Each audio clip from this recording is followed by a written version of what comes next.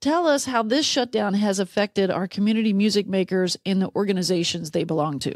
Wow. All I can tell you is I think the musicians are absolutely devastated.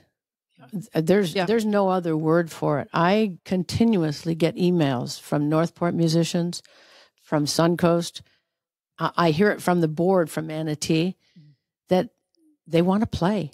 They'll do anything to play. We've looked for outside venues, but the scariest part of this whole thing is that social distancing. Right. And I've said from day one, I'm not putting anyone in danger. And if it means it's just that not worth it. No, you can't. To tell you a story, I had a big band starting with some of the Suncoast group. This just before Friday the 13th. And we were set to play on September 11th at the museum because our band won't fit on their stage anymore. I see. And that was canceled.